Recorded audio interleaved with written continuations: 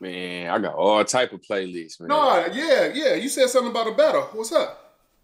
Hey, we can do it whenever. You know what I'm saying? You said you sure mentioned the battle. I got them locked and loaded. I'm locked and loaded. I'm telling you now, I got the old school vibes. I give you the 90s, Earth. You know what I'm saying? I go back to the Isley Brothers, 2000 R&B, 2000 rap down south. Got the pimp music, you know, 8-Bar MJG. You know, I got everything. All that sounds slick, my guy. Oh, that sounds real slick. I don't know if you got enough chin hair though, bro. Hey. I don't know if you got enough chin hair. I don't know if you deep enough in the game. Man, my bag deep. Make sure you like this video and subscribe. Hey, I done been with grandpa. I've been with my grandpa too much. I know too much. I got you. Between him, Uncle, and Pops, I know too much. Okay, bet. Okay, I'm gonna let you live then. I ain't gonna do nothing to you. I asked this question to everybody who come on initially, bro. Before we actually start everything, what are you watching right now? Like, what's in your bag right now as far as series, movies, whatever? What you got playing right now? Sundays, I'm tuned in Power with Tommy the Force. A lot of people say they don't like it, but you know, I'm a fan of Tommy though, so you know, I'm rocking with it. Euphoria that come on Sundays. It just ended, but I was tuned in to that. You know, of course, all the other powers with, you know, the Big Meech, with Ghost, you know, with Tyreek, and what else I was just tuned into. But really out here, you know, we got the Netflix, so and you know, I be watching like the little international, like we got the Events in Anna. That's a little Netflix series out right now. I've been tuned into that. Okay. Really a lot of stuff, man. I be on Netflix heavy. Did you check out the Bel Air thing? And that's the one I was on the tip of my tongue that I've been trying to say. I like it. I like the whole concept of it. I've been messing with it. Me too. I'm a fan of it too. A lot of people don't like it because they feel like it's taken away from the original, but it's not meant to be. Yeah. It ain't meant to be that. And that's the whole point. And they missing. I feel like they missing the message. Like, cause it's what's going on in today's world. You know what I'm saying? Exactly it, bro. So yep, that's exactly it.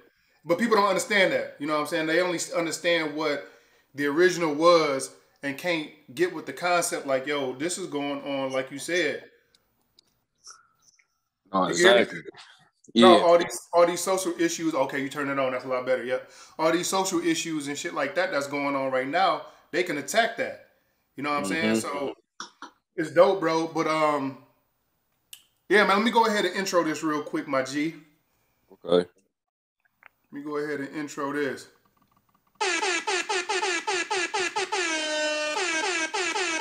New viewers, welcome. Returning viewers, welcome back to Baseline to Goal Line. I am your humble host, Alan Kobeezy Colburn. And in the building right now, if y'all from the area, y'all know this face, man. Y'all know this face. Marquette point guard, Texas A&M point guard, two-time state champion in high school, pro basketball player. Duane Wilson is in the building. What up, my G? What it do? How you doing, bro? Man, I'm good. How you? I'm good, man. Bro, thanks for coming on. I appreciate it. Thanks for having me. Yeah, man. Just a brief synopsis, bro. Like, you know, of course we talked prior, and the platform that I have here, bro. You know, I just want to have a platform where I can bring people currently playing, previously playing, collegiate, high school basketball players, and also professional athletes on to tell their story. And to tell their story, their basketball story, I don't want to just say basketball because it's a sports show. So their sports story without any type of backlash, without any type of people like criticizing what they got to say at that particular time. Because a lot of times when people are getting interviewed, it's some pushback.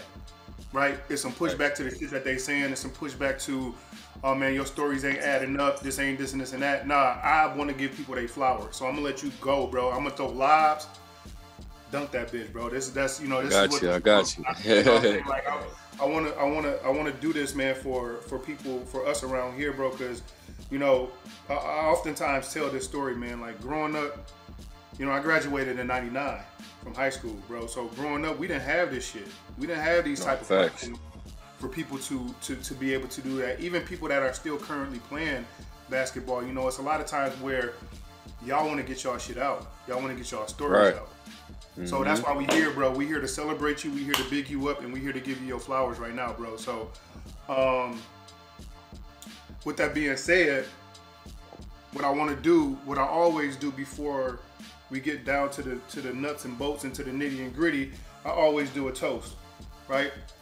Yeah. So for y'all that's out there right now, raise your glasses, comment down below, let me know what it is that you're sipping on right now. I got some 1800 and Roses Lime. What you got, Wayne? Some Don Julio, some OJ. Okay, so we both tequila it out, okay. And then what we always toast to, bro, always is to life, health, wealth, and last but not least, sports talk. Salute. Salute. Now we can get the show popping, bro. We can definitely get it popping now. So, as I previously mentioned, man, I appreciate you coming on. I appreciate you giving me an opportunity to interview you. So I just want to start in the beginning, bro. Let's just go, and we're gonna work our way up to where we are right now today. All right. So, first of all, let me just get this out too. Where are you currently at right now? I'm in the Netherlands. So the actual city is, I stay in Nijmegen, Netherlands, but the team is in Bimmel, Netherlands, which is like a 10-15 minute drive. So I mean, everybody would know Amsterdam. So you know, I'm like 45 minutes from Amsterdam. Okay, what's the time? What time is it there right now? Man, it's 12:18 right now. So we 7 hours ahead from the crib. 12:18 right now. It's 5 p.m. here in the States, Central Time, and it's 12 p.m. or 12 a.m. My bad. There. Yeah, 12 a.m. Yeah. Once again, man, and that's just that's I appreciate that for you staying up to actually do the interview. So that's definitely appreciated. Sure. But yeah, bro, let's just start, man, in the beginning, man. Before you got into basketball like heavy, right? Mm-hmm. First of all, what age do you think you really got into basketball heavy? Man, like 6 or 7, I had to say. I got thrown out there early, but not like on the AAU scene, but you know, little leagues, you know, PAL, NCSL, you know, them type of leagues around the city. Real quick, so for people that's not from the area, these acronyms: PAL is the Police Athletic League. What was the other one that you just said? I'm sorry. NCSL. I forgot what NCSL stand for. They still got some league like football around, but okay. I forgot what the full name is for that one. Right. So PAL is, we know PAL is Police Athletic League. I don't even know what what was it? NCSL. NCSL. I'm not sure what that is either. So we're gonna let that one rock. But so before you got into basketball, though, were you, or while you were even playing basketball at an early age, was there any other sports that you were interested in or that you played? Football was. I mean, I played, you know, soccer, baseball, and all that. But if you say like up to competitiveness, like really was trying to like go somewhere with it, I would say football. Okay, and you played football in the same time frame that you. So, okay, let's do this real quick. When did you discover your love for basketball? And when you discovered your love for basketball, were you still trying to be competitive and playing football at the same time? Yeah, I first really found my love probably like 3rd, 4th grade. And I still was doing football competitive because, you know, they kind of translate, you know, toughness and giving that edge. You get that on the football field. And, you know, like I went to Brown Deer Middle School.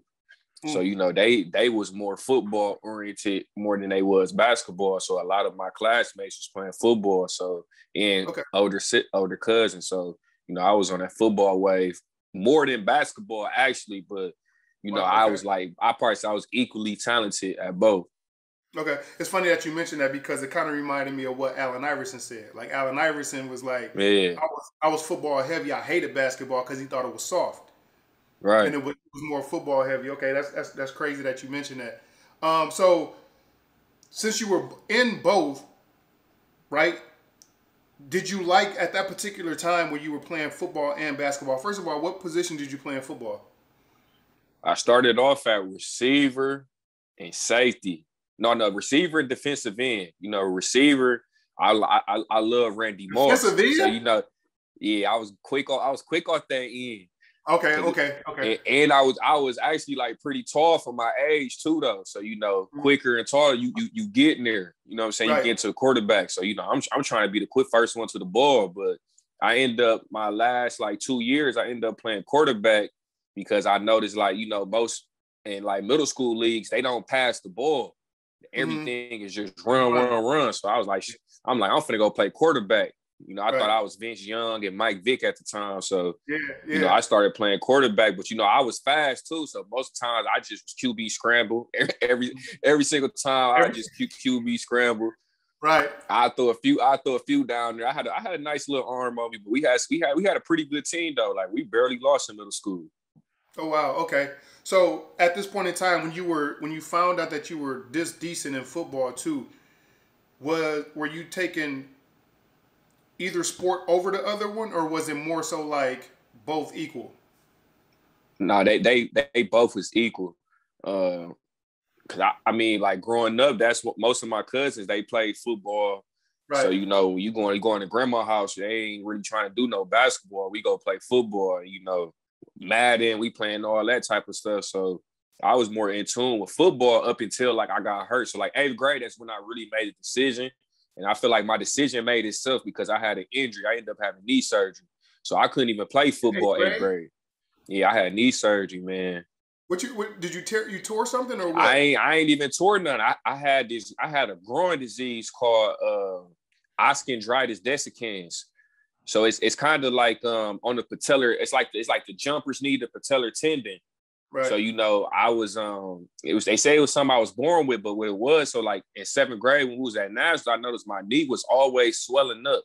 Like in the morning time, I barely would be able to walk. And you mean, real quick, let me just, for people that's listening, you mean Nationals for basketball, right? Yeah, Nationals for basketball, okay. Yep. Okay, go ahead. So we had Nationals, and, you know, I'm telling my pops, like, I think something really wrong with my knee, because it's like, I wake up in the morning, it's super swole. You know, I barely can walk. It take like an hour just for me to get it warm, but I still was hooping, just, you know, doing what I'm doing. I still was playing the same, but I still was playing through the pain. So, you know, I go to football practice. Nationals was in like end of July, early August. So they done already started football already. But, you know, I done already made my name on the football team. So they kind of was like, okay, we know he also played basketball. Kind of grandfathered in. Got you. Yep. Yeah. Go ahead. So when I got there, they already rolling. You know, they going through plays, and it's a new coach and stuff like that. But it's like, man, my knee killing me. So I ended up telling moms and pops, like, I think something really going on with my knee, like, because of football, you know, it's really cutting in football more than it is in basketball. You know, especially the way I play. Yeah, that's for sure. So I'm like, I don't know if I'm gonna be able to play this year. So we ended up going to the doctor. You know, we went to see like 2 different doctors, and I ended up seeing the Bucks doctor, Dr. Heinrich, because at first we wasn't really believing what they were saying, because, you know, some doctors just trying to get a check. So, you know, we ended up at this point in time. Are you going to orthopedics? Yeah, I was going to orthopedics. You know, because through basketball, you know, I knew a lot. My dad knew a lot of people, so they was getting us in the right rooms with the right people. So, you know, I ended up getting with Dr. Heinrich when I was in 8th grade. That was the Bucks doctor at the time. Yep, so, definitely. You know, we did the MRI, whatnot, you know, we found out. So my whole 8th grade year, I couldn't even play basketball. So you didn't play at all? I ain't play at all 8th grade year. And I just know how parents is, you know, they not gonna let you rush. I know how your pops is, bro. I know how your pops is. Yeah, you know, pops ain't going. So, you know, I sat out the whole time. So, you know, I ended up playing like, so I had the surgery like December. I ended up playing like in July, but, you know, I always played up. So we can, you know, we go back to that in a minute, but I always played a grade up basketball. Yeah, no, we're gonna touch on that because I like the brag in there real quick. So we're gonna touch on it. I like the brag. Go ahead. Yeah. So when I was in 8th, I was playing 15U 9th grade. So, you know, my first tournament was like the NY to LA tournament. So, you know, that was big back in, you know, when I was coming up, you know, that's in Milwaukee. And that was like my first tournament back. So I had to work my way. I ain't play at all my last year of middle Who school. you playing with? We was playground. Okay. Yep. Yeah. So sure. we was playground elite because it's playground elite, playground word. So we was playground elite at that time. So I had to sit out that whole time. So at that age, you kind of like, man, a lot of people were saying like, why he having knee surgery? He 13 years old. And think about it, bro. So 13. This was 2000 and what? It's like 2008. Right. So knee surgeries at that time was a little bit different than what they are right now. It wasn't looked upon the same way that it's right now. Exactly. They was using a knife. It's straight knife. Yeah, bro. And then even at that point in time, if you had knee surgery, it was damn near a death ticket. Like to your playing career, like people wasn't like you can lose people who are looking at you as far as colleges and all type of shit if they find out that you have a knee surgery. Can you just real quick elaborate on what is the definition of that disease that it was? So it's basically like a growing disease. Like I wasn't growing like at a rapid rate, but it's also like, at that age, when you get the jumper's knee from jumping all the time, playing outside. So it was just like wear and tear, but it was also something that I just specifically was born with. So, they went in and they put 3 dissolvable screws, like on the right side of my knee, the left side, and then a little bit up, like upper, above the kneecap. Okay. And the screws, they dissolved on their own, like within time. You know what I'm saying? So it basically was just to keep stuff intact. So like the cartilage and everything, keep the cartilage intact. Because the cartilage was basically like loose. And it was like, if I would never had the surgery, it just was going to fall off. So I was going to be playing bone on bone. Bone on bone. Yep. So by the time I would have got like D-Wade. Yeah, exactly. Bone on bone. Okay. So that's what the disease was. It was more so I shouldn't say that it was more so, but it was just loose cartilage that could have eventually been gone. Okay, cool. Exactly. Cool. Because that was the first time. I mean, I've heard of like, people playing without cartilage and it being bone on bone. I never knew what the actual term was for it though. Okay. Yeah. So this is 8th grade. So, and of course, like I said, we're gonna go backwards. I just wanted to put the other football aspect and the basketball aspect for sure as to what when the parallels happen. But what I want to ask you though is, so because you just mentioned that you played up, right? Yeah. But when did you know that, okay, this basketball shit, I'm better than the average player in my age bracket at this point in time? When did that come about? I say like fifth grade. Okay. It was like 5th grade. Let's start from there then. Okay. See, because 5th grade, 3rd grade, I kind of seen it because I was playing on the team Wisconsin Shooters. But it's before my pop still was doing DTA, so he had the high school kids. So, it wasn't really too many 3rd grade teams. So my older cousin was playing on the team called the Wisconsin Shooters. So my mom was like, he want to play, so we just go put him on the team. So, we playing in all, Racine, Milwaukee, Kenosha. So I'm playing 6th grade. I'm 3rd grade playing 6th. So I literally get in the game just to shoot threes. Like, like if I get in the game, it's just like they in the zone. We want you to bust the zone open. Like kind of if you seen more than the game, little dude that play with Braun just shooting the threes. And I literally had games where I had like 4 or 5 threes, and people like, man, he only 9 years old. Like you're talking about Drew Joyce. Yeah, Drew Joyce. Yeah. Yep. Okay. So I'm hitting all these threes, and like at that time, it wasn't too much putting on the floor. If I put on the floor, it's a float game, and it's just a 3. So, I'm playing against older kids, but at the time it's local. We playing kid teams in Milwaukee. We playing teams in Racine, and we not even playing like the top teams like the Rebels and the Spartans and Playgrounds. We just playing just these other knockoff, from where they from, like Racine, they little teams, like school teams. Right. So, it kind of started then. Hey, man, words. You ain't gonna say knockoff when it come to Racine, bro. That's where I'm from. You ain't gonna say knockoff. Hey. I'm just messing with you, bro. I'm messing with you. I know what you meant though. Yeah. But so we playing in them tournaments. Then Pop starting like, okay, like D can go. Like a lot of people saying like I could go like that. So then that next year, when I was in 4th grade, we jumped Playground Warriors. So I was playing 5th grade. Then. So then that's when I really started seeing it. Like, so really it was 4th grade, but I was a year younger than everybody. But right. You know, I was seeing it early. Like a lot of people thought I was in that age group. Like when rankings was coming out, they was ranking me with the older kids because nobody knew. So they wasn't even ranking you with your 4. Okay, because they didn't know how old you were. Okay, yeah. They didn't know how old I was. So yes, keep going, bro. Yeah, keep going. Yeah. So, you know, I seen it early. You know, we were still playing at local tournaments, but then, you know, that's when they start the little nationals. So we going to nationals.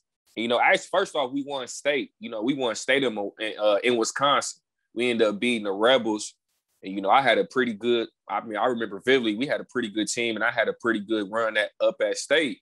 So, you know, then I'm like, okay, yeah. Was that the Badger State games, Duane? And it was in Madison, so it probably was. I think it was like game. Yeah. Okay. It was like in Stoughton. It was like Stoughton, Wisconsin, something like that. I think that might have been a Badger State. Cool. Yeah, so that's when I really started seeing it. But then when we went, man, I'm telling you, so we went to Spiece. When I was in 4th grade playing 5th grade, we played against Indiana Elite. We played. They had Yogi Ferrell. They had Gary Harris. He in the NBA right now. They had a kid, Devontae Smith-Rivera. He like Georgetown all-time leading scorer. RJ Hunter, he was a lottery pick. Trayvon Blewett, he top overseas. They had a stacked team, but they beat us by like 60 or 70. That's when I was like, hold on, like it's some other kids out here like that's just like me. Yeah. You know, so like that kind of because of course you're not even thinking about it because you was local at that point in time. Yeah, okay. I only played local, so like I mean, like even the teams in Chicago, like it wasn't really too many kids, you know, that we was seeing personally yet. You know, now that when we played Indiana Elite, that really opened my eyes up. But then it showed like how good I was, and I was like, you know what I'm saying, even though we lost by a lot, I was actually out there hooping with them. You know, I'm a whole year younger, so I'm like, I could only imagine if I went to play my age group, like how would be. Yeah. So you know, I had early on. So you know, we went to nationals. You know, we seen. You know, nationals, it's teams from all over. You know, you got teams, every like each, matter of fact, it's two teams from each state, wherever the first place, second place, and I believe third place go to nationals. So, you know, it's like 200, 100 teams maybe. Yeah. So, you know, I had pretty good, you know, turnaround in nationals, and it was just like every year I just was getting better and better. My confidence was going up. And, you know, like in middle school, I used to always ask my pops, like, why I'm playing up? Because, you know, I always wanted to play my age group. Yeah. Because my age group. It's funny that you mentioned that. Did you want to play your age group because your friends were in that age group? Or did you want to play your age group because you thought that, okay, I'm going to kill these dudes anyway? It was both. Because one of my best friends now was on the older team that I played on. But then the team under me was my cousin. And then we had Deontay Burden, Kevon Looney, Jarvis Garrett. Like we all was on the same team. So you put that team together, we number one team in the country. Right. Pops was like, man, I want you to play up. So, you know, I played up all throughout middle school, but like sometimes I would go down and play with them. Like 6th grade, we played against Julius Randle, Texas Titans. And they was telling me like, yeah, we playing against Julius Randle. They brought me down to play with the 6th grade team.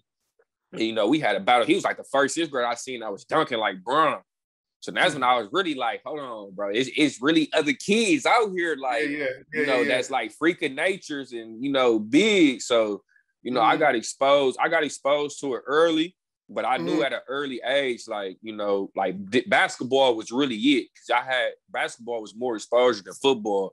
And, you know, Pops, he was on the Adidas circuit. You know, he coached some of the pre-Flexure, all of them played on the high scale. So like I knew like, okay, I got the blueprint, you know what I'm saying? Like I know this hoop stuff is where it's at. Right. So now we get to the year of, you know, that 8th grade year when you had the surgery or whatever. This is where like we actually went back. So let's just stay here for a second, right? So you end up having the surgery. At that point in time, you didn't play your whole 8th grade year, correct? Yep. Okay. So, did you know right away that? First of all, did you know right away that you weren't going to be able to play your whole 8th grade year? No, you said you played like towards the end of it though, right? Yeah, I played towards the end when it was like the summer. So that's you could get evaluated by the college coaches with the freshmen. So that was like end of July. I played two tournaments. That was it. Two tournaments that whole year. That was it. Did the surgery do anything to your confidence? Yeah, I would say like at first it kind of hurt my confidence as far as like me sitting out, because at the time, I'm ranked like in the country nationally. I'm ranked 12th. Coming in the 8th grade, I was 12th in the country. No, so then when you said you did what now? You was what? I was 12th in the country on Hoop Scoop. So Hoop Scoop is legit. That's a legit website.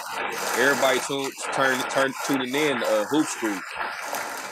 So I'm on Hoop Scoop or whatnot. What you say? So you were ranked 12th overall, not just as the point guard, but overall. We're gonna drink to that, overall. Bro. Yeah, we're gonna take a drink to that. Definitely take a drink to that. Mm-hmm. You see that? You come on baseline to goal line, I give you your flowers, man. Let's go. Keep going, man. Keep talking. Keep talking. So I was like, man, at that time, all kids worried about rankings. I'm like, man, my ranking finna go down. They go forget about me. I already. So you're thinking about this consciously in 8th grade. You're thinking about it. Okay, bet. Yeah, because I'm like, man, I couldn't even play. So it's like it was so frustrating watching everybody play, and it's like it's during prime, school season too, though, because I played for my school team. I was the star player at Brown Deer Middle School, so I couldn't play then. And then the AAU, some of the first tournaments, like the tournament in Milwaukee, Spiece. It's a bunch of tournaments that we was in that I couldn't even play, but I'm traveling like I'm sick, And then also we had the Nike deal. We had the Nike deal then too, though. So let's talk about that. Let's talk about that. Yeah, so we playing on this. It's EYBL, but it wasn't, the format isn't the same as it is now. So like you literally, so 15U you play like pool play. So each location, like we went to Atlanta, we went to LA. I think it was like two more locations, but I'm going to all of them, but I can't even play, but they know who I am. They like, oh yeah, he ain't playing. I was one of the premier players in the program. So, it hurt seeing like, we playing against the Harrison twins. They the number one point guard, shooting guard. So, I've been wanting to see them.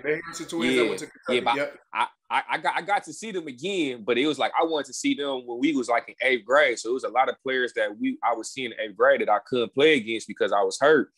So, it was frustrating. And then I didn't know, like, you hear at that age, you know what I'm saying? You hear people talking, and I was like, I don't even know how I'm going to come back from a knee injury. You know what I'm saying? I'm 13, 14, going through adversity already, dealing with, you know what I'm saying? You don't be having surgery at 13, 14 years old. And that's why I mentioned that before, bro. Like, during that time frame, we got to think about it. Like, yeah, in the grand scheme of things, when you think about 2008, it doesn't seem that long ago.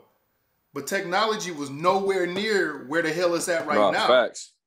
And people's recovery time, like just think about this to a lesser degree. And then we'll get back onto this because I don't want to stay on this soapbox too long. But, you got people who are coming back from Achilles injuries playing either the same or a little bit better than what they did before. Right. I.e. Kevin Durant, people like that. But then before that, though, you know what I'm saying? Like an Achilles injury or even a knee injury. You know what? Damn the Achilles injury. We just gonna talk about knee injuries, bro. Them was death tickets, bro. No, yeah, like you wasn't coming back from you wasn't, especially at the age of 13. So, facts.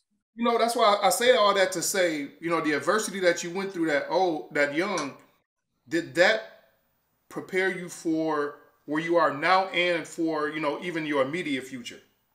And then we'll get back to it most definitely did, because it taught me at a young age, like, you got to be patient, So, like, I done had a lot of injuries throughout my career. We're going to touch on all of it. But, that was at the beginning. So, that was early. I had to think longevity. I ain't know what longevity, you know what I'm saying? I'm just used to hooping. I want to go to this park and hoop. I want to go play here. I could, you know, my pops ain't going for none of that. You know what I'm saying? Like all my homies going to play in this, I can't go play because he could play warning and all of that. They wasn't doing none of the warnings and all that. Nothing. All the playing on the asphalt was done for once I had the knee. Once I had the knee, like Pop shut all that down. You know what I'm saying? Yeah. So all that was out the window. And then even when I was like rehabbing, he barely was letting me even practice. You know what I'm saying? Like, so like I really had to sit down, you know, watch my guys play, you know, and I feel like that's how I started learning, you know, the game on the IQ aspect, because it's like when you actually sit down and watch the game instead of always being out there in emotion, you see stuff differently.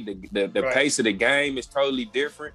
So like when I came back, it was almost like second nature. Like I didn't lose a step because it was like this whole time I've been watching, I've been looking at this top player, you know what I'm saying? And it was like I took my time. I made sure I did my therapy the right way.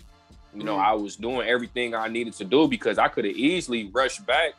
And, you know, this part could have messed up my whole career. Like, I probably wouldn't be where I'm at now if Pops didn't handle the situation how he handled it. So if you rush yourself back, so did you? That's crazy that you mentioned that. So when you came back, did you feel like you lost any athleticism, any speed, anything like that? No, I was dunking that motherfucker when I came back. I had the big brace. Like you know the ACL brace is like this. But the ones that the offensive linemen wear in football and stuff. I got you. But like I'm sure if you ever noticed, you know, I always dunk with my left hand. Mm-hmm. So, you know, this when I really started noticing, I'm like, damn, I'm jumping off the right leg. You know what I'm saying? That's not usually.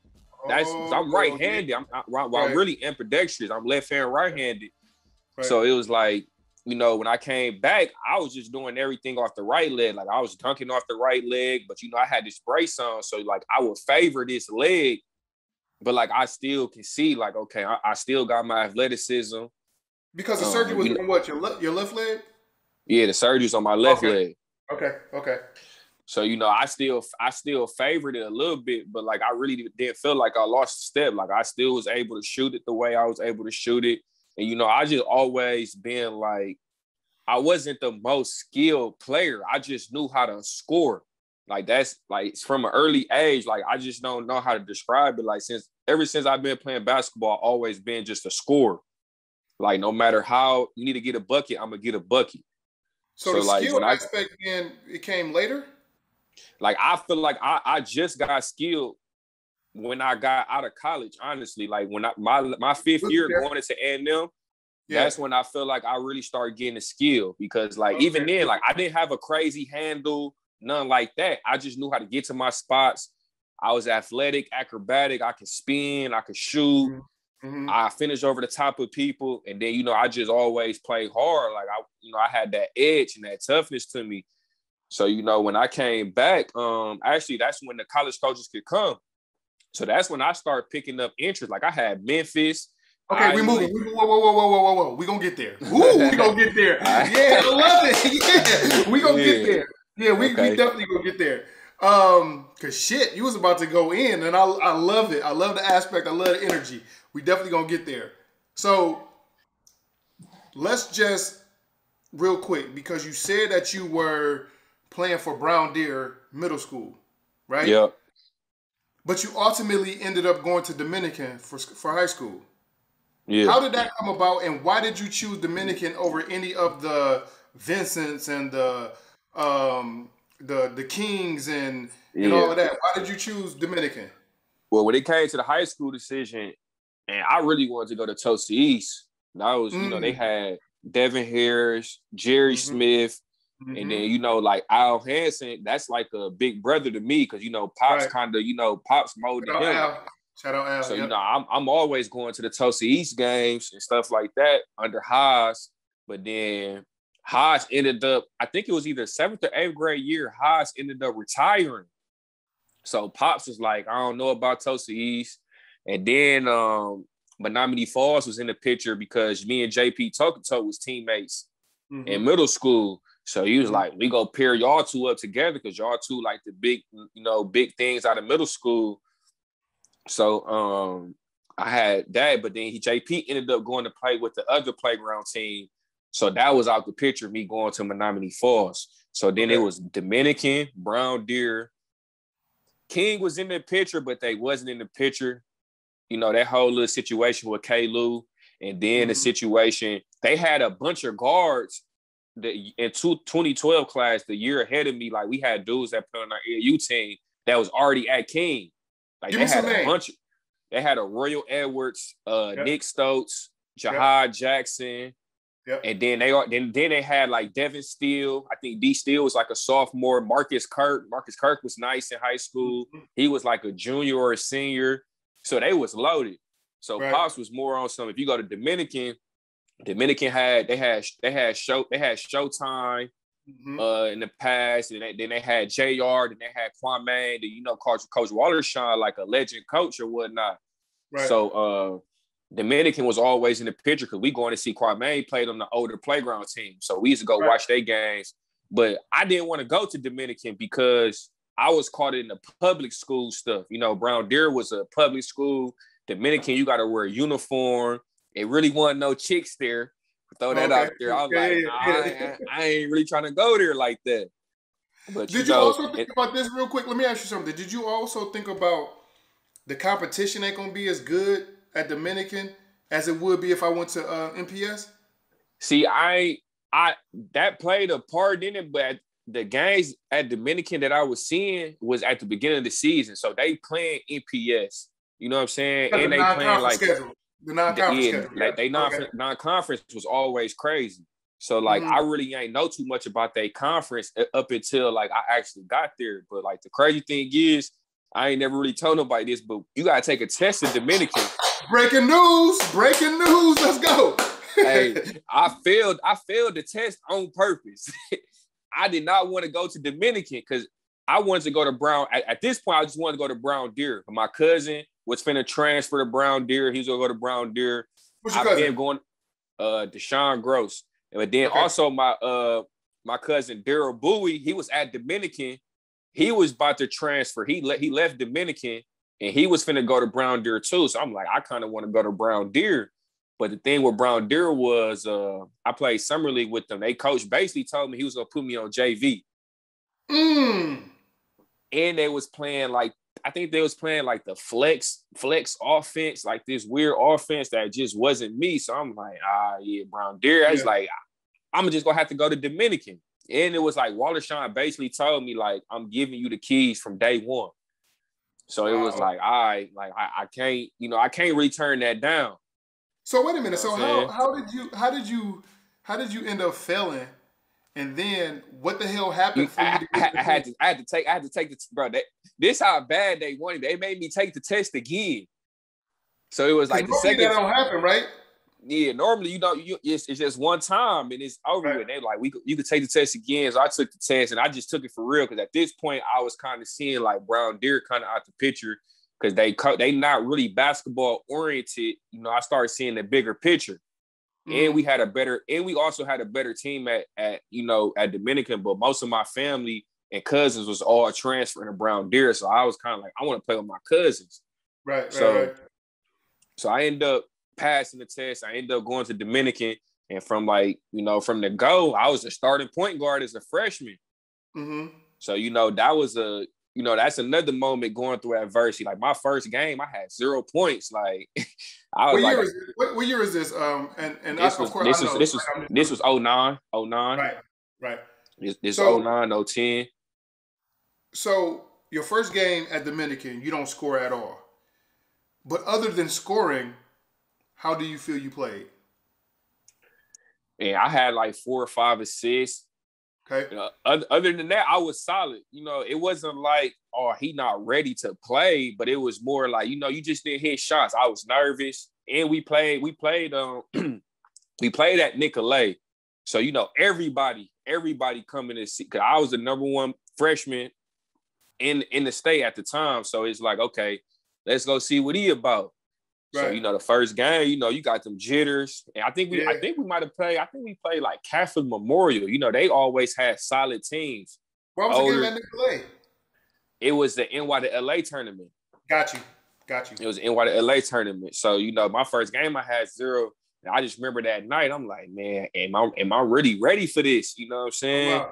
Yeah, but so yeah. the next game we played Franklin. I ran off for 25. So I was like, yeah, okay. Yeah, I got my groove back. I got my shit back. Yeah, this, I'm ready for this. And then, you know, Wallershine threw me on the hot seat early. Like the third game, we played King. King got big Silas Mills. Marcus Kirk was a top player in the state, point guard. Like King was loaded. You know what I'm saying? From A to Z. Who was on your team at this time? We had Mikael Luter. He was a senior. He was a good high school top player. You know, he played with DTA.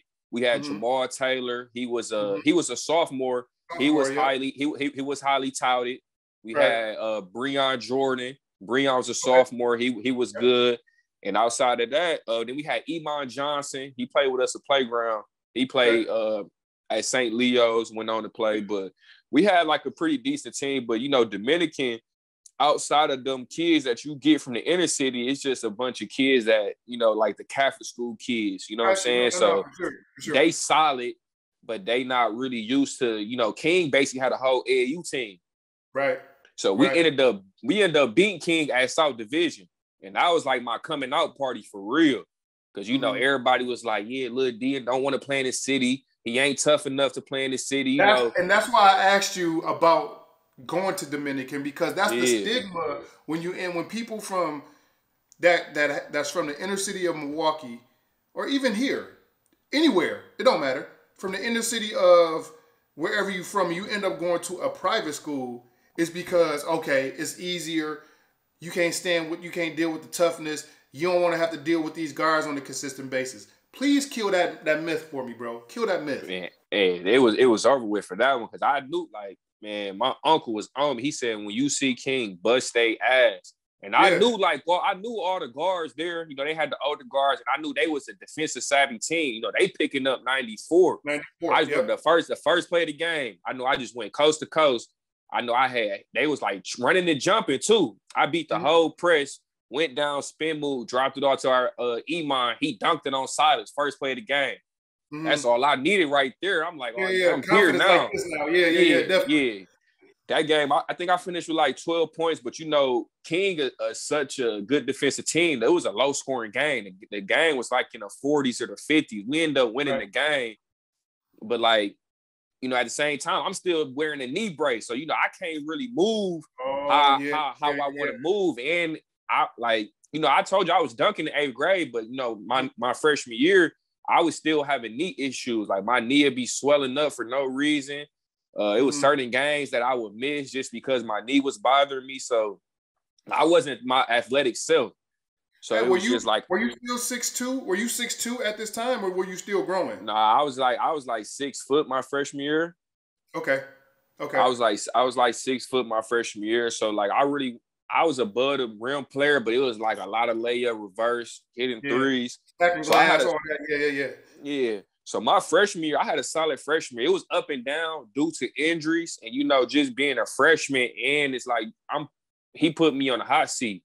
Like, we playing teams from Minnesota, we playing all the top teams from the city. So, you know, that really like got me ready. So like when sophomore year came, you know, I got out that knee brace. That's when I really start the athleticism. Okay, we go we go get to it. Go ahead. Yeah, because I wanna just have some follow-up questions to your freshman season. But I love you. Look, the funny thing is, I ain't gotta say shit. I'm gonna let you. Yeah, I can tell, because I can just let you go. I can let you go. Your freshman year ends. You played pretty well your freshman year. Played pretty well. Yeah. Were you starting at that point in time? Were you getting interest from anybody? Yeah, so coming into high school, I already had interest because I was playing up in AAU. Right. So, you know, I had Memphis, Iowa, Marquette, Wisconsin, basically all Big Ten, Big East. Only reason I had Memphis was because Pashner was there, and Julian Swartz, he's from Milwaukee. Right. So, you know, he kind of was like, it's this young kid there, like, go check him out. So, they checked me out early. Memphis was my Oh, yeah, dream school. Calipari was gone already, and Passioner was there. Yeah, that's right. Okay, cool. We go get back to the Memphis stuff, though, because that was my dream school. So, they seen me in 8th grade, and they was like, okay, they had me on the radar. We'll definitely get there, for sure. So my freshman year, Indiana was coming to games because, Cream just had left Marquette. Yep. So Cream on the low basically offered me at Marquette. It was a play offer, but it's dead. He dead serious. Like when you get to this age, you got the offer on the table, but he left to go to Indiana. So, I basically had the Indiana offer, Indiana and Marquette. I had Indiana State. I think Indiana State might have had a Milwaukee coach, and he just threw that out there. And I had Virginia Tech, and then I had Tennessee because of Bruce Pearl. And we had ties with Bruce Pearl and them. Yep. So, them really. Yep. So, they was coming to see me freshman year. So, I was really had all the Midwest schools, and I just had Memphis and Tennessee was the only ones outside of the Midwest that I really had.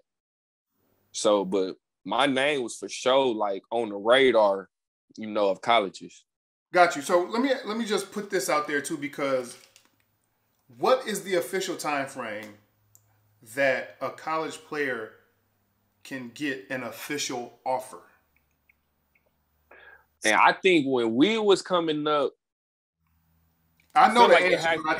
I just want to, what I'm saying? Once again, I think it was freshman year because it was dudes. Matter of fact, it was dudes in 7th grade committed to Kentucky when we was coming up in middle school. And that's when they put in the rule, nah, kids can't do that no more. So that's why they made it where college coaches couldn't even have contact with you until your freshman year. And if the contact was real limited, it was certain parameters that they had. I thought that they couldn't offer you until your sophomore year. Nah, it was sophomore year because freshman year it was just strictly interest. I remember sophomore year when that deadline came. I remember that day. I had all these coaches was calling left and right, back to back to back. Oh yeah, we just calling to say we got an offer on the table. So yeah, it was sophomore year because freshman year they just sent a lot of it was so funny. They just sent the questionnaires. Everybody was your homeboys be like, I just got a questionnaire from UCLA and USC and all these schools just showing interest. So y'all in high school comparing notes and shit. Bro, I just got this. What you got? Right. It is crazy. My mama still got all them letters. I took a picture. I probably had 300 letters, but it was Michigan State sending me stuff with my face on it, Michigan State, Iowa State, big time schools. I'm damn, okay. And that's when I was yeah, this shit real. This is your what year was this? This is my freshman year. Your freshman year. Okay, so this is still your freshman year. So this is that they showing this just interest. So you know how the interest go. Yeah, for sure. They heard about you. I had Tom Crean popped into real games. Passioner came to Milwaukee. Buzz and was in the backyard, and Bo Ryan. They popped in. They came to see games like that. BP didn't come up to Milwaukee, but he was keeping tabs of what was going on with me up here. Talking about Bruce Pearl, right? So, yeah, Bruce Pearl. Okay. Yeah. Yep. So that was all just interest. So the offers didn't come to sophomore year because that was the NCAA the ruling for that. So going into that summer of your freshman year, now you buzzing, you getting all this interest and shit from all these different schools. Twofold question: confidence wise, what did that do, and what did you do to lock in that summer to say, okay, look, this shit is real. My sophomore year, I got to take this shit to another level. So what was your work ethic and what did you do that summer of your freshman season? And what did it do to your confidence level that you're getting all of these damn offers or interest, not offers, but interest from all these different schools? Yeah, my confidence level was through the roof just off the fact that, we had a good year. We ended up losing to St. Cat's. And they had Steve McWhorter. He went to Indiana State. So it was I'm going head to head with him, and I'm only 14, 15 years old. So it's I know sky's the limit for me. And then also I knew that my knee was actually 100% because my freshman year, I was only 80, 85%. And I'm when did you find out that your knee was 100% though? Man, once AAU season started and I took a little break. I got to chill. I wasn't always practicing. Pop shut it down for a few weeks. And then as soon as we get back to when we got to AAU, you know, that's when I really started showing my athleticism. I was dunking. The doctor said I could just wear a knee sleeve, so it wasn't a brace that was limiting my cuts and my jumping. So, you know, I was feeling free. And then, you know, that's when I really hit the growth spurt. Then I was like I came out sophomore year, I was like 6'2". So I'm like 6'1", 6'2". You know, I'm starting to stretch out, gain some weight. So that sophomore year, that's when I really, you know, I was doing CrossFit training with this dude named Mike. You know, my pops had found him who was doing a CrossFit training. And, you know, and one thing I always tell people, like when I was in high school, like, you know, like nowadays, like people got gym access, you know, like at Dominican, like we got one gym and you sharing that gym with all these other teams. Ain't no getting no extra shots up at the practice or coming in the off season and getting shots up. So like, I just hooped. That was me working on my game, going to play 5-on-5. Or we hooping here. Let me come there and hoop. So that's where I got my confidence back, was going to these open gyms just around the city, going to hoop, AAU practice. You know, AAU just really got my swag back and got my confidence going through the roof. And I was already playing up and I already had my name on the AAU scene. Like people knew who I was. You were still continuing to play up when you was a freshman. You were playing sophomore and I played up until I couldn't no more. So like AAU, I always played a year up. Gotcha. So, you know, really it was just, I mean, I just started I was growing into my body, you know what I'm saying? I was really developing. So it wasn't, my mindset was really like just kill.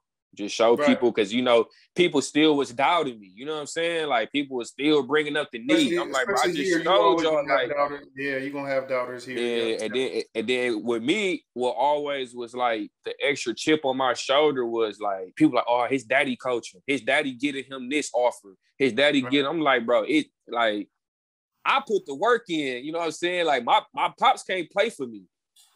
So it was like I always had that in the back of my head. Like he used to always tell me like what people were saying, my uncle telling me, you know, so I always kept, you know, I always had that tunnel vision. And like every time, especially when we played other city teams in AAU, like I used to always try to destroy them because it was personal, because they always was the ones talking the most, like his knee, his daddy doing this, or he can't dribble, he can't do this, but it's like I'm still getting 30. So it was more so coming from not people in Milwaukee, but other teams, other cities and shit that was saying this stuff. Yeah, well, mainly it was Milwaukee, because you know Milwaukee, like, I mean, we could put it out there. Milwaukee, a bunch of crab in the buckets. You know what I'm saying? Like, especially back then, if you don't play with if you don't get down with them, they go, you ain't really that good. As opposed to coming in, and I got what you're saying. I get what you're saying. You know what I'm saying? So like that's always been the motive, you know what I'm saying? That's how it's always been in the city. You know what I'm saying? So like I would hear the hate. So like that just always just fueled me like to go. So like anytime we played DTA, the Rebels, the Spartans, whoever team it was from Milwaukee, like I was trying to kill them. I was trying to dominate them just to let them know like I'm really real. Like it ain't my pop's not playing for me. You know what I'm saying? Like I'm the one that's playing. So now we into your sophomore season. Sophomore season, you got all the confidence in the world. You're getting all this interest. You're getting everything, right? So how did you play your sophomore season? And give me a couple of people that you played with your sophomore season. We talking about, so Ed, you or are we going right to the high school scene, to high school sophomore? What you want to do? We can start with the AAU. So the AAU, man, we played against like Marcus Page. Basically, man, we was playing Marcus Page. I'm trying to think who was 2012 class. Man, well, you know, we had the NY to LA tournament here in Milwaukee. That's Antonio Curl used to always have that. So, you know, all the teams from all over coming to Milwaukee. So, you know, we ended up, I don't think we won that tournament, but I was averaging like 25. Okay. The whole tournament. So, you know, like the whole AAU year, I'm dominating, playing up. Like we going to Minnesota, we playing against Howard Pulley. They're a powerhouse Nike team. And then we go into the Nike tournaments, and at the Nike tournaments, I'm killing. I'm doing my thing at the Nike turn. We playing against Nerlens Noel with BABC. Yep. I got it pulled up now for that class. I got the names pulled up for the class. So we got Nerlens Noel was one, Shabazz Muhammad, Isaiah Austin, Kyle Anderson, Steven Adams, Anthony Bennett, Grant Jarrett, Marcus Smart, Gary Harris, Rasheed Suleiman. Sorry about that. A little bit of technical difficulties, but we left off with you playing that summer, right? Your freshman year, going into and we was looking up and we was looking at the players and shit, right? So we had real quick. Let's go back real quick. The league that you played for, you actually found it out. The acronym for it. Yeah. So for the NCSL, it was how I was just on Facebook and I seen it. It was like it was neighborhood. Man, I can't remember. I forgot that fast. Wasn't it neighborhood children something? Neighborhood Children Sports League. There you go. See, we here to help each other out, bro. I got you, man. I got you. So let's get back to this. So, exactly. So let's get back to so that year. The players that we was talking about that summer, do you want to just do with the point guards that you had to go up against? Do you want to just name some names? Yeah, we really can just we could just do the names because like I was saying before, we was on a Nike scene.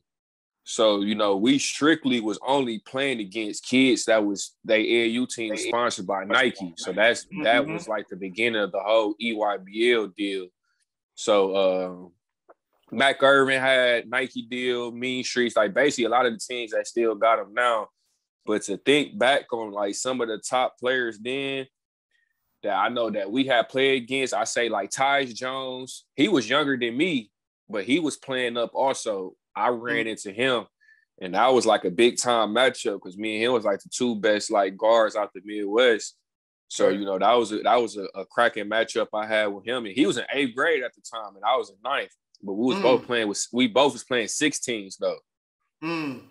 So that was like probably arguably that was probably like that was probably like the best matchup that I had. The 2012 guards nationally, like I don't think they class was as strong as far as like point guards and stuff like that, especially on the Nike scene. It was like Marcus Smart. And if you want to say that he was a point, he played the 2. And he was a late bloomer. I played against him in middle school. He really didn't get good until like his 16, 17 year. Like that year, he was still just a defender. He wasn't really Marcus Smart type. Rasheed Suleiman? He was tough. We played against him. He was on Houston Hoops. They had him, LJ Rose. He was a top player. They had J. Michael Reese. He was like a middle school phenom. We played against them. They popped us by like 30. They had too much for us. You know, we was just really a team out of Milwaukee at that time. You know, JP Togoto was the number 1 player in our class. 2012 class. He played with another team. We had a Royal Edwards that went to Rufus King. He was a top player nationally. We had Otis Pirtle that played at Tech. He was like an undersized 4-man, but I was really like me and Roy was the only 2 dudes who was really ranked on those teams until we got to our last year AAU, and that's when we got some bigger and better pieces to come with us. But at that time, we still just had like a bunch of local talent, but we still had that dog in that fight where we was getting after with teams like that. But also after the freshman year, I went to the Nike Jamboree camp. That's for like basically all the top Nike kids, but even some of the kids I can name, Zach LaVine, Wayne Selden, he was MVP of it.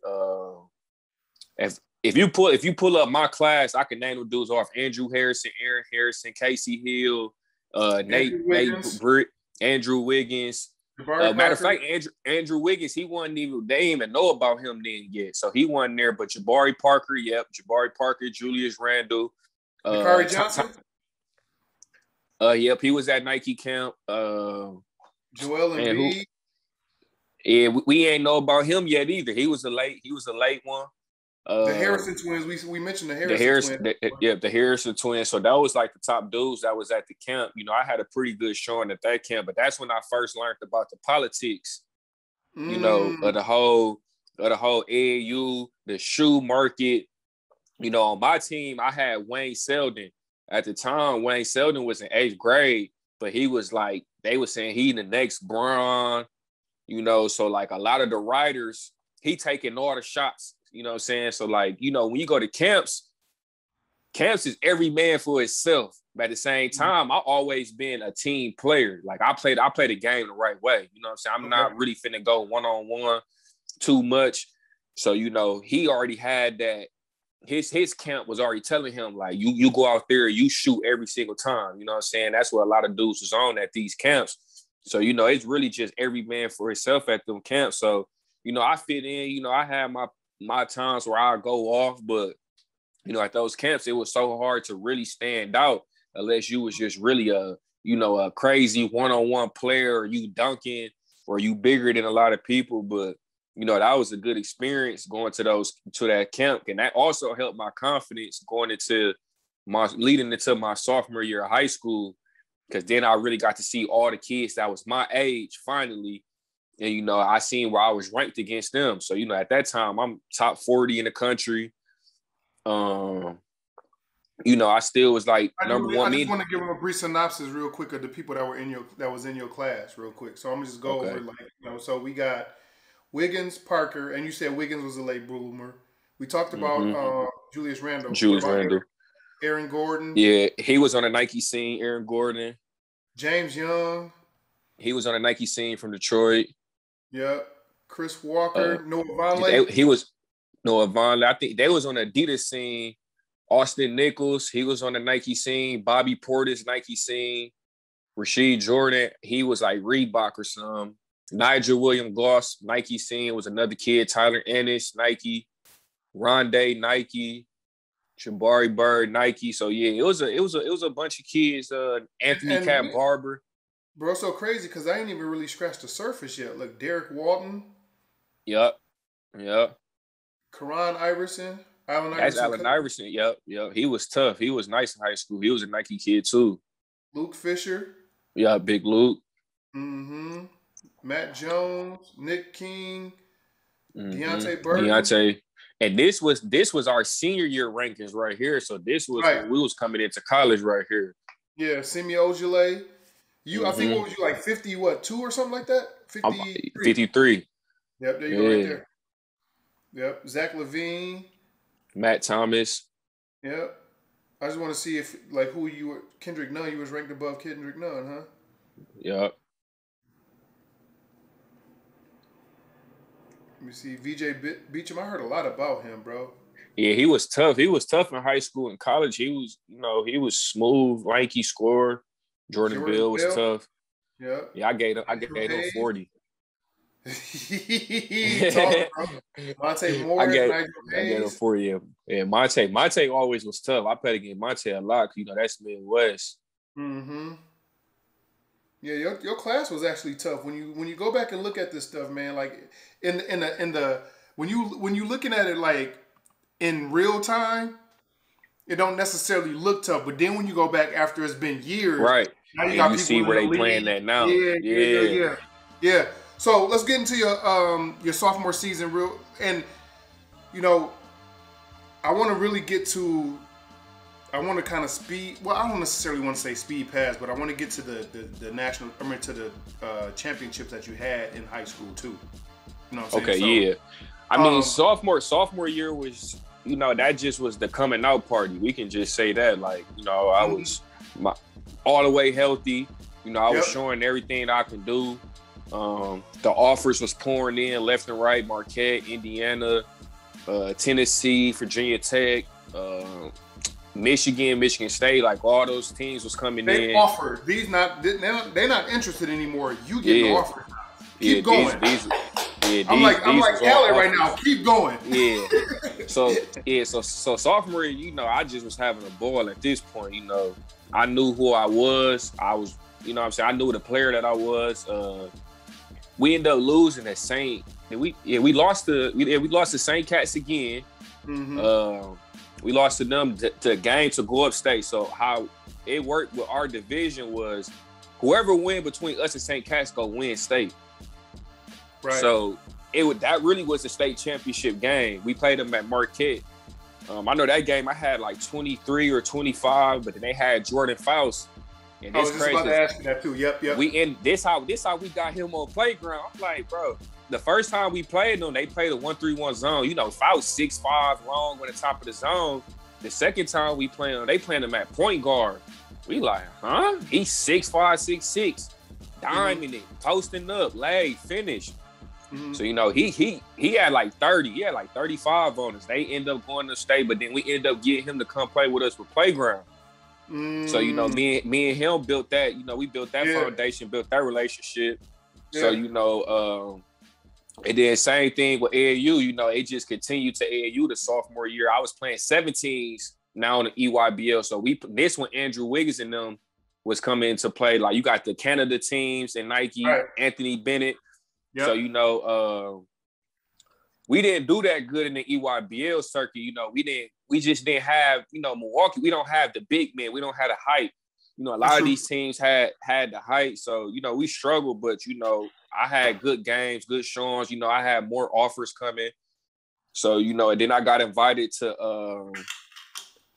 no, that was the junior year. So we can wait till we go to junior year. So then really sophomore year at AAU was the same. You know, it was good. You know, I was killing buckets as usual. So then junior year come. Buckets as usual. No, buckets as usual. Buckets as usual. Let's go. Hey, that's what I'm doing. Yeah. So, you know, no junior, this when Diamond Stone comes to Dominican.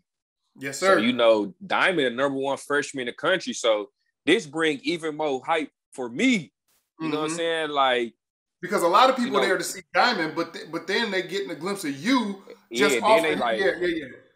Exactly. Like I was getting looks in schools off Diamond. Like I was like Diamond bringing in everybody in, but you know that junior year our team was so stacked at Dominican. You know it's me, Diamond, Jamal Taylor, Breon Jordan. That was our our big four right there.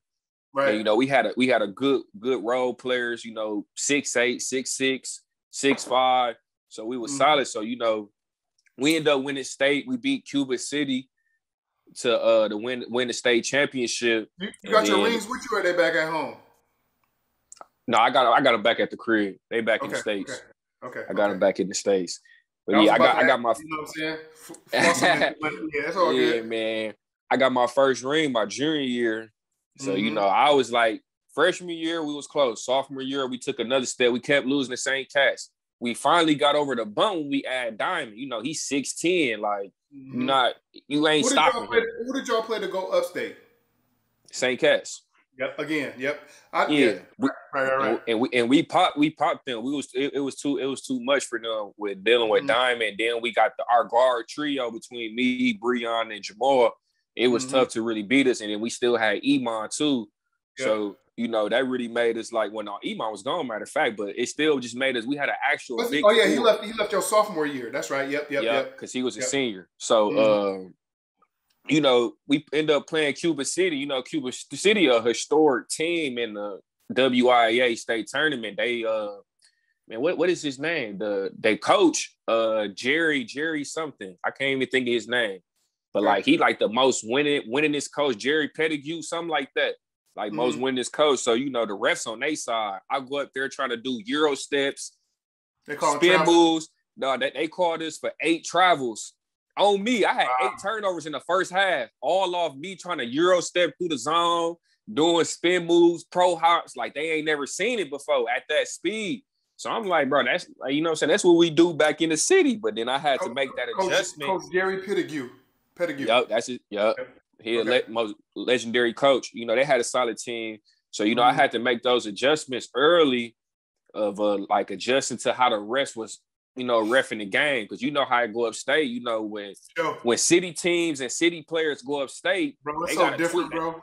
They got to tweak their game a little bit. You know what I'm saying? Because no refs ain't really seen that type of athleticism. You get them refs from like the UP up there, way like Madison, like Eau Claire, lacrosse, all that type of stuff. Yeah. Most definitely. So Man, we ended up winning. I don't know how much we won by, but it was a lot. You know, I had a good game. I think Diamond had like a quadruple double. Diamond had like 16, 10 assists, 10 blocks, 12 rebounds, something crazy. We ran them boys out to gym, but and he a freshman right now. Yeah, he just a freshman. Yeah, he was a freshman. So like so kind of to rewind back, you know, this one I was like hot on the college, you know, college agendas. So you know, just to go back a few more months, I took an unofficial to Memphis. I took an unofficial to Iowa. And I think they had Fran McCaffrey. That was their head coach, and you know they was trying to get like guards like me at Iowa to mix in with them shooters. You know, athletic guards that can really get to the paint and create for them shooters.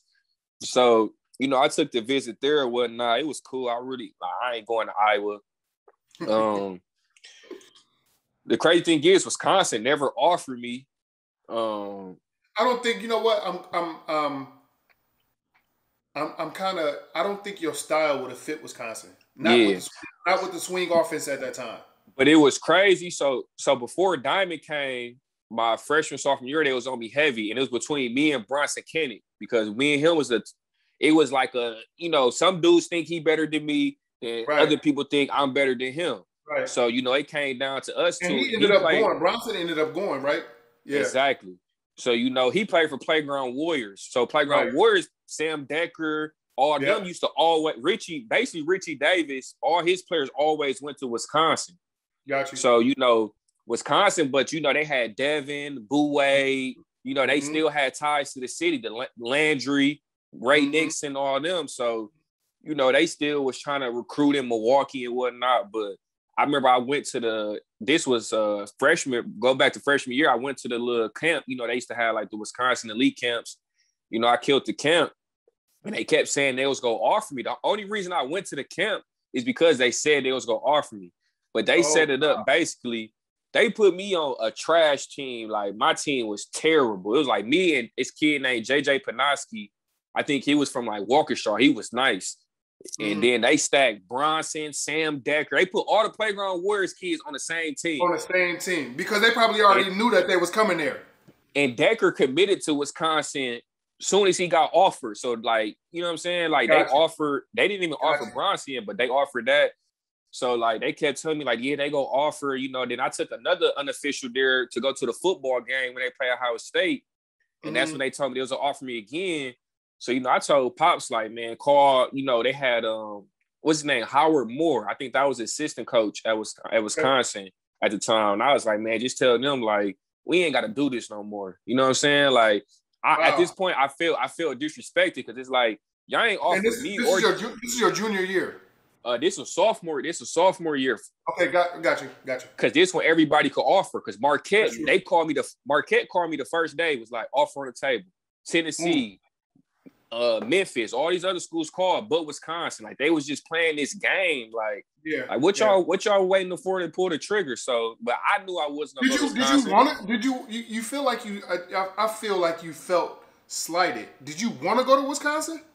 I had love for them because of Devin. Growing up, Devin was one of my favorite players.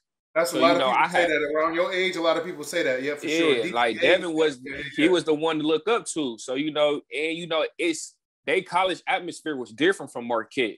No, you know, it's sure. real. It's real college crazy. town. Yeah, like when I went on my unofficial visit, Ohio State was the #1 football team in the country, and we got to storm the field. So I'm like, Badger this, Badger that. It's funny that you mentioned that. You know why it's funny? The other day, I just interviewed John Clay, and he talked about when they beat. Oh, he played. He was a running crazy. back. He was there. He was the running back for the Badgers. And we talked about how they beat Ohio State when they was #1 in the country, and that was one of the best games he ever had. That's crazy that you just mentioned that. Yeah, and I was at that game. Like I remember they told us, like, all the recruits, we hopped over the little thing and we was storming the field, crazy, man. But you know, they just was playing the game, and I just told my pops, like, if they not gonna offer, let's just go ahead and go our separate ways. We ain't gotta keep making the ties. Like they saying like it was a game our sophomore year. We played Whitefish Bay. The word got out. Bo Ryan was supposed to come to the game. So Whitefish Bay chanted. They was chanting overrated. Then they was chanting like, "Where is Bo at?" Yeah. They was doing that like the whole game, but like Bo Ryan didn't come. So I'm like, I kind of was like just off Wisconsin. Like it was over with early. Yeah. And they tried to come back in the picture when Diamond came to high school because, because they was recruiting them heavy. And they was coming to the games. But, I had respect for him, but it was like, I'm not messing with y'all. Like, it's over with. So to go back to... Hold on real quick. Let me ask you this because I want to ask this question because I in an upcoming interview, I got Jordan Taylor coming on. Who played for Wisconsin, right? But the reason why I want to ask this, though, is because why do you think a lot of Milwaukee kids who get recruited by Wisconsin don't go to Wisconsin? And I feel like the style of play isn't. Yes, it don't really fit us, No, I don't get there. With Devin. With Devin, it was a little bit different. As I got older, I watched the games, but Devin kind of was like, man, he was like, he just stood out so much that no matter what offense they ran, he was gonna get his. He was gonna get his no matter what. You know what I'm saying? And then Bo kind of tweaked it to let Devin do his thing. So it kind of was like Bo really gonna have to let you, trust you and let you do your thing if you go to Wisconsin. Right. So after Devin and the situation that happened with Boo Wade, like it was a long time before you seen a city kid go to Wisconsin. Mm-hmm. So, I feel like they would do their due diligence and offer kids like Diamond and Looney because they feel like they had to. Right. But like, knowing that they probably wasn't going to get them anyway. Right. Because they didn't offer me or Deontay. You know what I'm saying? So it was like. Mm-hmm. Funny thing is, man, I remember, I swear to God, I remember around this time frame when I had people that was like, man, Duane Wilson going to Wisconsin. I said, no, he's not. Kevon Looney's going to Wisconsin. I said, no, he's not. Diamond Stone going to Wisconsin. I said, y'all are dreaming, bro. That style of play does not fit. It's not a pro style. It's not a pro style. Right. It's not a pro style. So even when they were saying it, I was debunking it because I was like, yo, ain't no way in hell that these city kids who used to having a ball in their hand, used to having a motion offense or open offense for them to get their shit off, they're not going to Wisconsin. That flex offense is built for you to pass the ball, or not flex. I'm sorry. Yeah, no, it wasn't flex. It was flex. It was flex. It's flex. Read and react. Yeah, read and react, flex, and all of that shit. That's big man shooters, bro. No, we're not doing that. Yeah, we're not doing all that. We trying to get downhill, dribble drive. You know what I'm saying? So like that, and speaking of dribble drive, that's why like I love Memphis so much. So Memphis was my dream school. So like we jump back to my junior year when I was taking my unofficial. So, I'd say early on my freshman year, Memphis was on me early with Pashner. Mm-hmm. So, my junior year come, they on me heavy, Pashner. Do you know where he played? You said where? I'm asking, do you know where Pashner played? It was Arizona, wasn't it? Arizona. He was on the national championship team with Mike Bibby and Miles Simons. Yeah, because he was because he had to connect with Houston Hoops, like all the Houston Hoop kids was going to Arizona, and because he had because matter of fact, so the coach that first seen me was the Mouse Damon Stoudemire.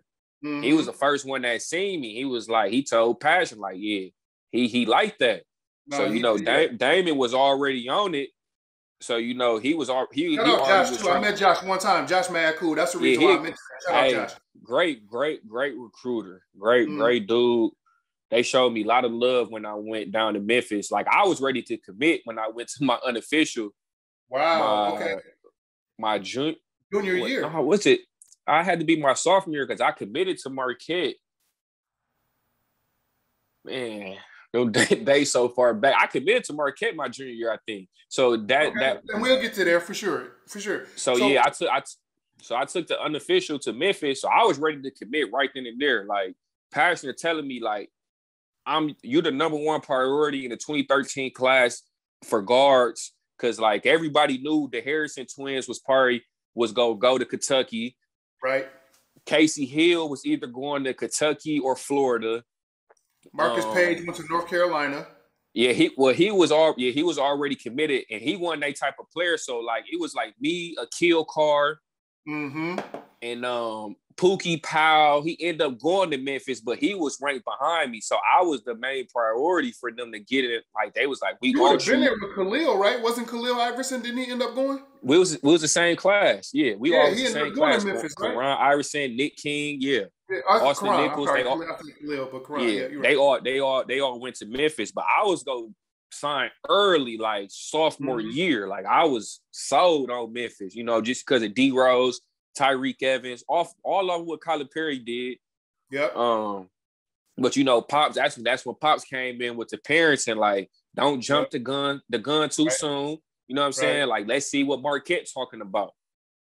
So, I go back home, I go talk to Buzz. So what stood out about Buzz was the conversation was nothing about basketball. That's different.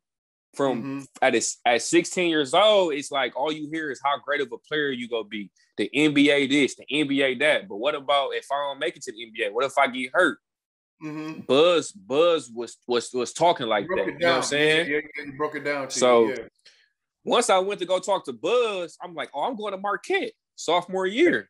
Okay. And what's crazy is my freshman year, beginning of sophomore year, when they first offered me, when they initially offered me, I'm like, I'll never stay home. Me and Deontay both said that.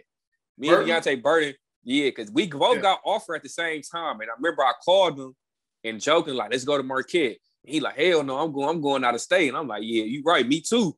Right. He ended up committing to Marquette first. And then I seen him, and then, they had my cousin Duane Wilson at Marquette already. They had Vander Blue. Yep. They was already having kids, like, they had Dwight previous years. So I'm like, man, I ain't gonna lie, Deontay, we can do something different. Like, right. So, I already knew I was going to Marquette. We kept it a secret. It actually was my junior year because after my mama and my pops was like, you're not going to say nothing until you win state. So it's like, if you win state, you can commit. Junior year. My first ring. Okay, got you. My first ring. So they was like, that's your gift. If you win state, you can commit to any school. You can commit to Marquette because I was like, that's where I want to go. I was sold. Okay. So after we won, we're gonna get there. Yeah, we definitely gonna get there because of because I want to get to your senior year in high school when y'all did it back to back, right? And I want to show you something real quick. And this is the reason why I want to get here for a second is because I want to show you something to see if you remember this. The state of Wisconsin is known as America's Dairyland, but it's also home to one of the NFL's most historic franchises in the Green Bay Packers. But the state also has its fair share of quality basketball. Duane Wilson of Milwaukee, Wisconsin is certainly contributing to that. I was young. In high school is averaging about 26 points and 4.5 assists per game. He's one of the top players in the Midwest and is comfortable at either guard spot. I'm more of a combo guard. I can play the point, play the two, just a score. Bro, was you 12? Real athletic and just play hard. Nah, I ain't got no facial hair, boy. I just comfortable with both. Just get used to it after a while. Wilson is at his best as a point guard, where he likes to get his teammates going before he tries to take over a game. But at the beginning of the game, it's more like get your teammates going because when you get your teammates going, especially like the big man, it's going to open up for you even more. So I usually try to get everybody else open. And then we was in Dallas at an EYBL event right here.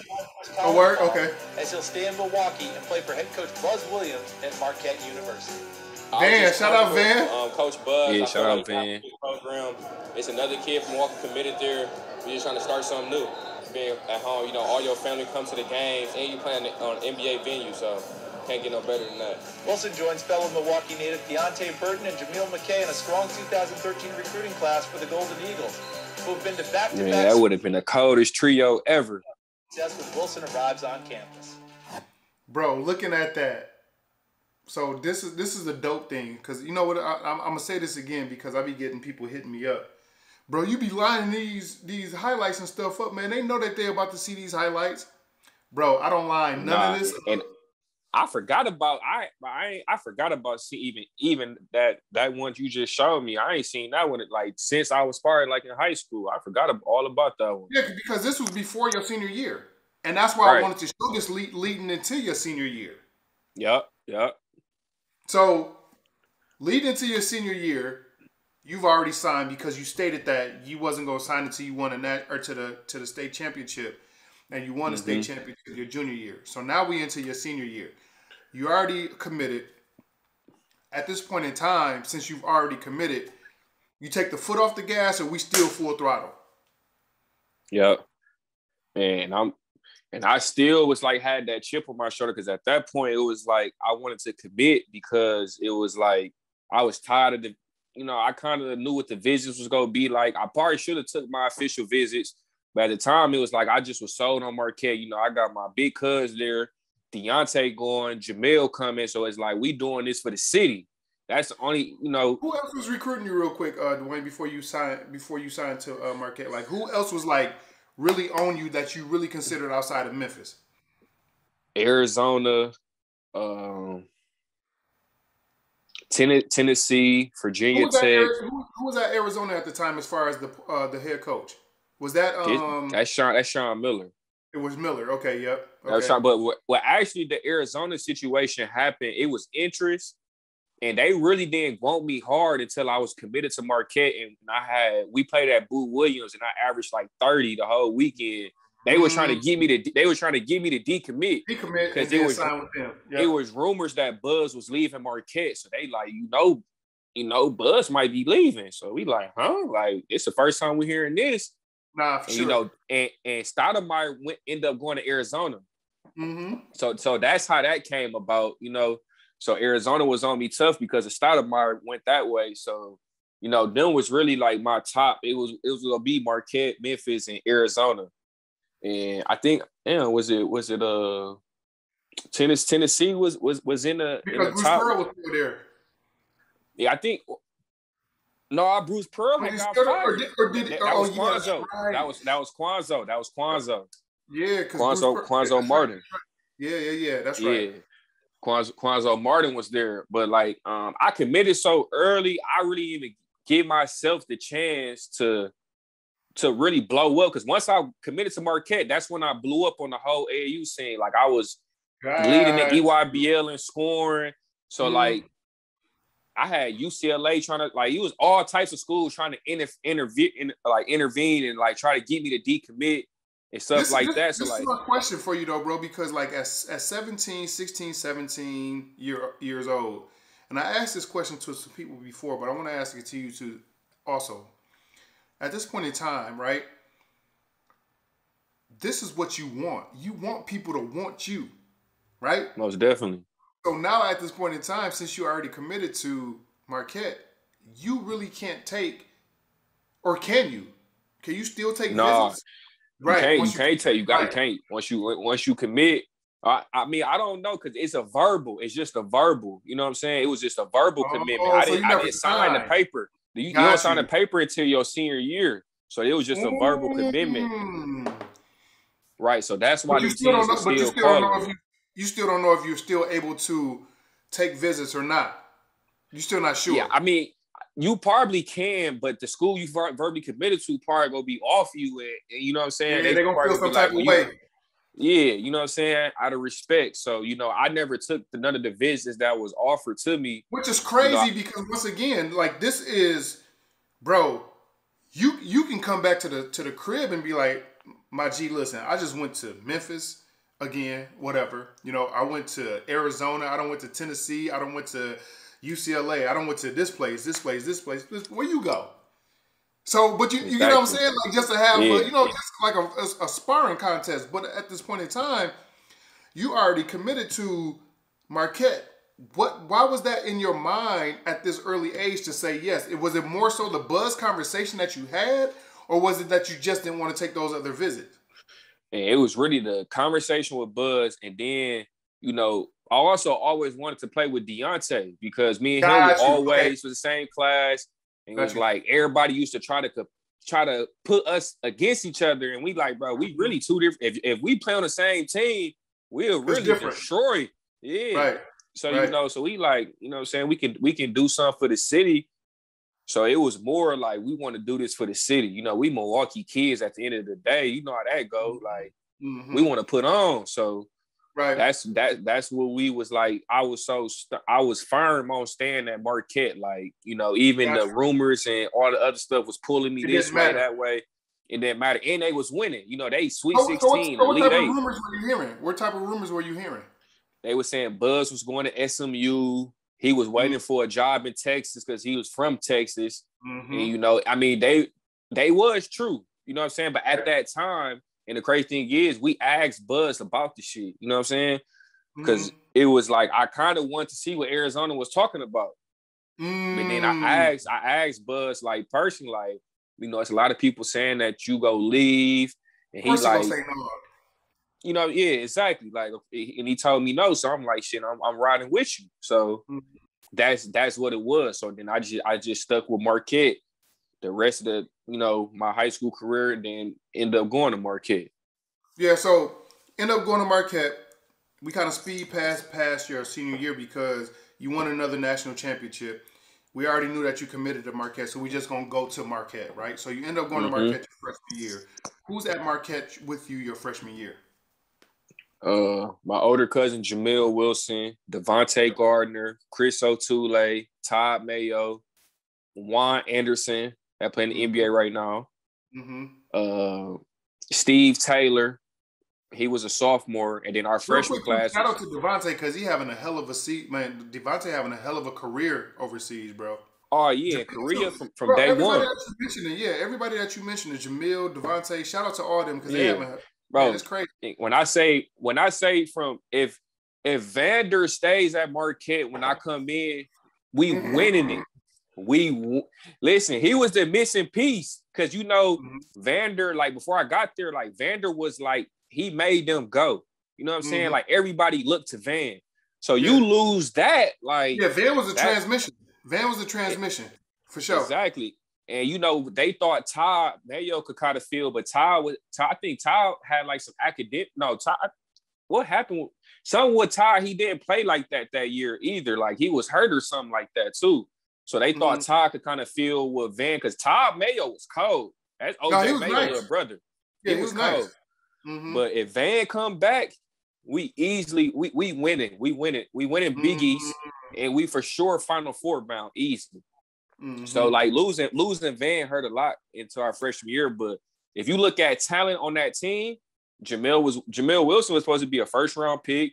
Devontae Gardner was supposed to be at least a second round pick. So we had a lot of talent. Then you got to think Juwan Johnson that came in with me, Lou Will nephew. He was top 25 in the country. Deontay, Jamil McKay, and then we had John Dawson from New Mexico. So we had a stacked team at Marquette my freshman year. You was there for your freshman, sophomore, and junior season, correct? Well, really 4 years. You know, I redshirted. You know, I got hurt my freshman year. For your freshman year, that's right. And then you were there for your junior. So for your actually playing your freshman, sophomore, and junior season, right? Yeah, I played 3 years. Yeah. Yeah. So I don't want to speed past all of that, but so the injury that you sustained your freshman year, what was the injury that you sustained? I had a stress fracture in my femur, and it was like, bro, so this crazy, man. This how like these colleges like they really beat your body down. So you know, going into Marquette, you know, if anybody know Buzz Boot Camp, Buzz Boot Camp is. I'm laughing because I done heard this several times from bikes. It's insane. It's insane, bro. But even before the boot camp, the individuals is harder than the boot camp. And when you hear individuals, you like, oh, it's basketball. No, it's not basketball individuals. It's like it's technical stuff. Like we doing cheat steps. So like you gotta cross over, show your hands, and shoot a weird way. Like everything is fast. If you don't show your hands, it don't count. You gotta run. And you gotta you gotta make a certain amount of shots. It's all mental stuff. But it's like, you know, I'm a hooper. I'm trying to hoop. I'm not trying to come out here and do conditioning and do all that stuff. I'm like, yeah, that might work for Jimmy Butler and, you know, some of them dudes, Jay Crowder, but it's like you got dudes that was like highly recruited. Them kids, they was junior college kids. You know what I'm saying? So like they no diss to them either, but it is what it is. Right, exactly. You know what I'm saying? So like it's different when you got top recruits coming out of high school, you know what I'm saying, that was highly recruited. They used to like, I'm thinking like I'm finna come here, we finna work on what I need to work on, and I'm finna get league. Mm-hmm. We come in, we doing all this conditioning and like the boot camp, that stuff, they was beating up my body so bad, I damn near broke my leg. And the thing is, I told Buzz and them that something was wrong with my leg. You know what he told me? Get your ass on that line and keep running. Like, I'm telling them, going to the trainer every day, like, something wrong with my leg. Like, I'm there in tears in there, like, I can't run. Like, this shit getting out of hand. They waving me off, like, you gotta finish the boot camp. You know, I finished the boot camp, but I'm on one leg at this point. Right, yeah, so, yeah. I complete the boot camp and whatnot, so we get to, like, the first week of real practice. You know, that's, like, October. And it's like, getting to the point, like, I can't even sleep at night because my leg is in so much pain. Wow. So it's like, bro, I go to the dude, like, bro, like, take me to the doctor. Like, I had to real life, like, get on that with the trainer. Like, take me to the doctor. I'm not playing with y'all. Like, something really wrong with my leg. So they take me to the doctor. That's when it's a short fracture and it's a femur. And he was like, basically said, like, I was a few more steps away from breaking my whole leg. So I'm like, bro, I told y'all a month ago something was wrong with my leg. Y'all ignore the signs and y'all want to be on this mentally tough, trying to make it seem like I'm weak. And like, you know what I'm saying? I wasn't mentally tough enough. And I'm really telling y'all something wrong with my leg and something come out that's going on, right? I got some shit going on. So, you know, that was like a 2-3 month injury. It's one of them injuries where you got to let it heal on its own. It's no surgery or nothing like that. You can't do nothing. You can't do shit. You can't do nothing. So, you know, I went through that, and I'm thinking when I come back, I'm gonna be right back playing, you know. And like Buzz was the type of coach where his loyalty was to the guys who've been there longer. So he want to get it's nothing wrong with that when you a junior, senior, but when you a freshman, sophomore, you like, I'm ready now. I want to play. Right. I could have went here and played and been doing my thing. Arizona, wherever. Yeah. Exactly.